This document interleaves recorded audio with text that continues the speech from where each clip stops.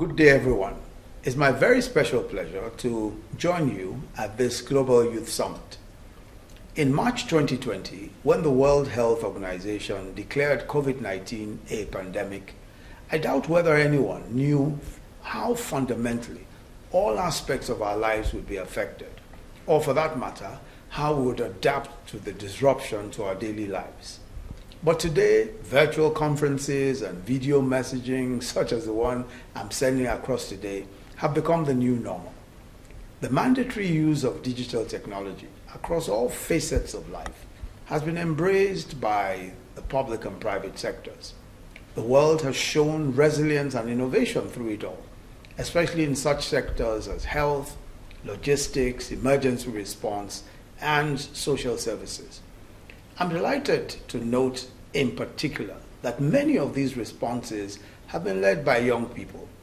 And this is especially so in our country, Nigeria, where young people have been significantly involved in our COVID-19 response, especially through several technology-enabled interventions. A young lady, Dr. Ola Brown, and her company, Flying Doctors, worked with government to build 2 testing centers and 3 laboratories in Lagos.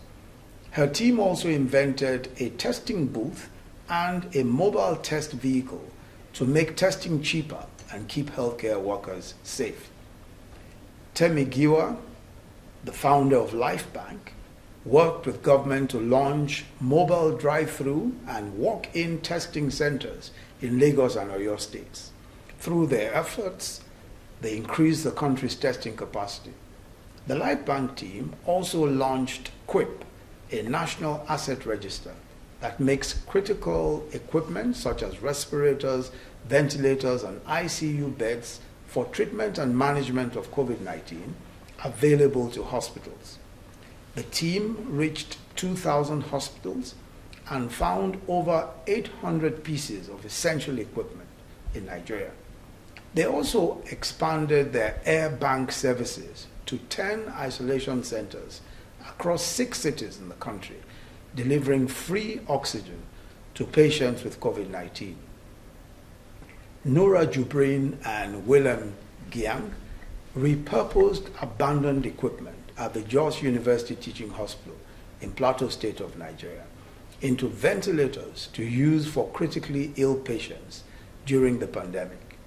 And Chukwuma Nwachukwu won a UNICEF-sponsored competition to support innovation in the fight against the virus. His solution focused on the use of solar panels to create a sustainable water supply system to combat the virus. All these activities are envisioned and driven by young Nigerians leveraging innovation and technology in practical and useful ways to meet the peculiar challenges of healthcare delivery and other social services, especially in far-flung and often poor communities.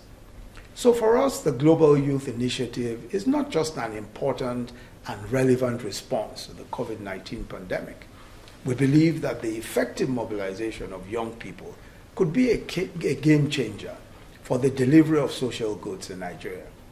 So on behalf of the government of Nigeria, we welcome and endorse the Global Youth Mobilization for Generation Disrupted.